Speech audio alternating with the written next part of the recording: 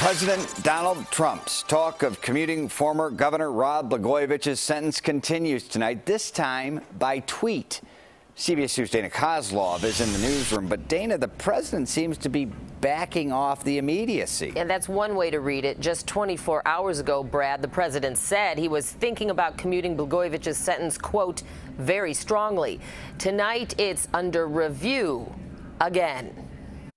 Here it is, President Donald Trump's latest commutation chatter in the form of this tweet. Rod Blagojevich, the former governor of Illinois, was sentenced to 14 years in prison. He has served 7 years. Many people have asked that I study the possibility of commuting his sentence, in that it was a very severe one. White House staff is continuing the review of this matter. I do think he's serious, says CBS 2 legal analyst Irv Miller, but compared to his Air Force One talk just a day ago, I think it's enough. 7 years. The president seems to have lost some of his punch about the issue.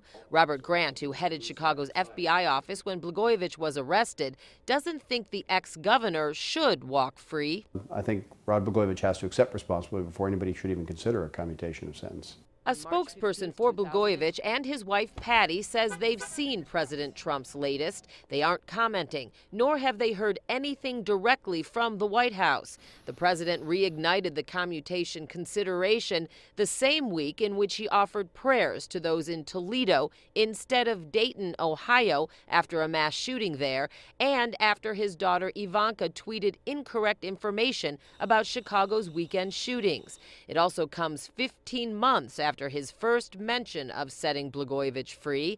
If it does happen now, Irv Miller says Blagojevich could be out in hours. If he goes by his track record, I would say that he's going to commute the sentence immediately and have Blagojevich walk out the door of the penitentiary.